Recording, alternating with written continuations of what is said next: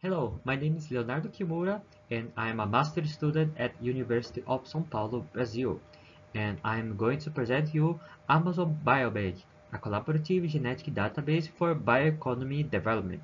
This work was supported by the CNPq and by the Ripple Impact and coordinated by my advisor Marcos A. Simplicio Jr. So a little introduction about the Amazon rainforest.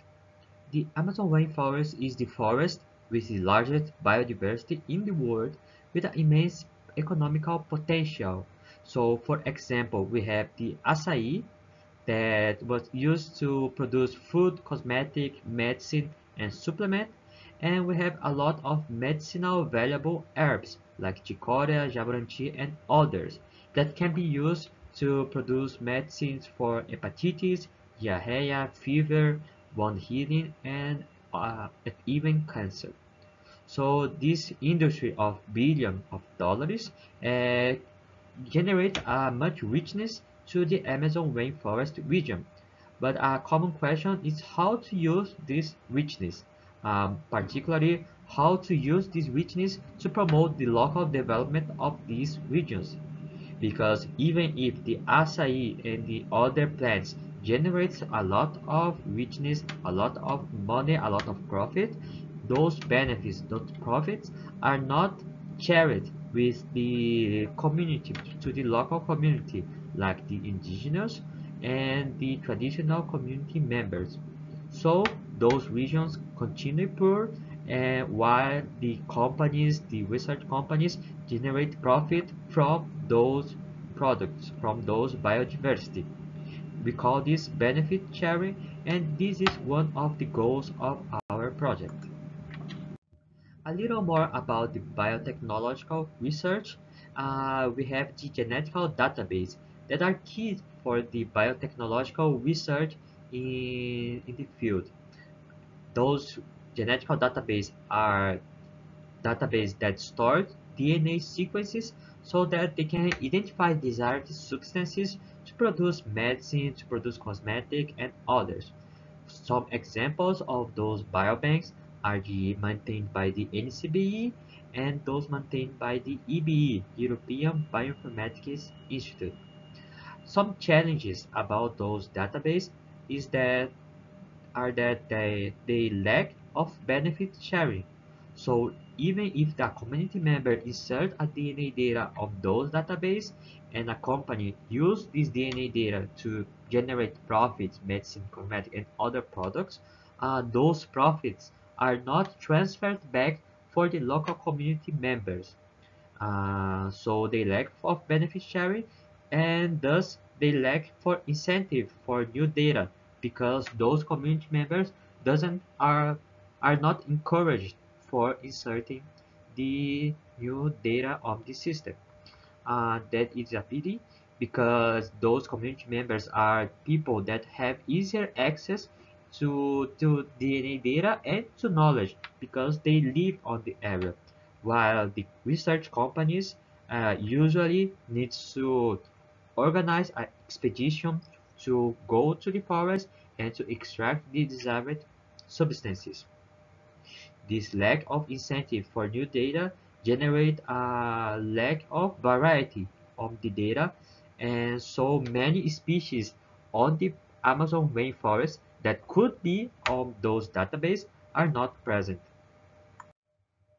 So the objectives of our project is Amazon Biobank community-based genetic database to support bioeconomy development. Specifically, we implemented fair benefit sharing both for DNA data and traditional knowledge.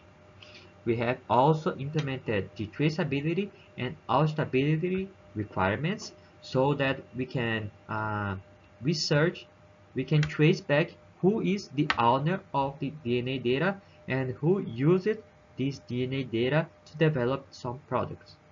We have also a requirement of scalability because the DNA data typically are very large, ranging from 100 to gigabytes until terabytes of file size. Thus, we aim to achieve some benefits for better incentive for inserting new data, especially for local community members, and thus we have a larger variety of DNA, improving and supporting the biotechnological research. We have a multidisciplinary teams, so we have a lot of engineer and technical team, some professors, some graduate and undergraduate students. We have professor from biology, we have professor from economy, and we have professors supporting the law side. So it is a very multidisciplinary team and very large project. Background. So blockchain is adequate to transact digital assets, for example, Bitcoin, XRP, NFT, and others. And we can use this technology to transact DNA data also, because DNA can be hashed and can be transferred like any other digital assets. Thus, the blockchain can be used as a transparent and reliable data log. So we can trace the DNA, both DNA and traditional knowledge transaction, to know who bought the DNA, who inserted the DNA, when this was inserted, and how it was used. And this data log is public, and anyone can audit, and anyone can confirm if verify if the data was used or not. We have also implemented smart contract that provides fair sharing of economical benefits. So we automatically, using smart contract, we transfer the benefits, the profits from the products, from the companies to the data owners. We have two kinds of blockchain, permissioned blockchain, non-permissioned blockchain, that are open and anyone can participate, and we have the permissioned blockchain that we use in our project, that the federation controls the participation. Why we use it? Because it provides better control about the privacy and the legal actions, and we can have misconduct punishment, because on the permissioned blockchain we can know who are the user and which action they are performing. So if any user makes a misconduct, makes insert false data, for example, we can detect it and we can punish it, so to provide a better integrity in our system. Also, a permissioned blockchain achieves a better scalability, so uh, we can store a lot of transactions per second, and we can use better consensus mechanisms and better, more scalable consensus mechanism. And we have also independent auditors that verify and monitor the action of those federations. So even if the federation colludes to make some misconduct, to alter, to modify the history of the blockchain, those independent auditors can detect those misconduct. This provides a zero trust property in our system. We have also the BitTorrent technology, because that provides a P2P data sharing technology. That happens because the DNA sequences are large amount of data and they cannot be stored directly on the blockchain. Thus, we use BitTorrent to store the DNA sequences and use only the hash, only the magnetic link to that reference to this data, and register this link on the blockchain. Also, using those hash, we can achieve data integrity in our torrent file, and the BitTorrent technology uses discovery using DHT, distributed hash table. Another property of BitTorrent is that any user can contribute it with storage and bandwidth. So if a user with a commodity computer can desire to participate on the network, they can contribute it, storing maybe 100 gigabytes or even less to the network, helping to distribute the DNA data that that provides a highly scalable and low-cost network, and data are encrypted before storage. Also, in our system, we seek to reward those distributors that provides storage and bandwidth. So we provided also a micropayment reward for all distributors that help it with storage and bandwidth to the DNA data to our system. So about the Amazon Biobank, some main players and operations. This is an overview of the main players. So we have both collectors and traditional knowledge writers that are the originators that generate the DNA data. So the collectors use those PCR equipment to extract the DNA from the environment. And we have also some community that can provide some useful information about the data, like how to better use these substances or how to extract these substances from the nature.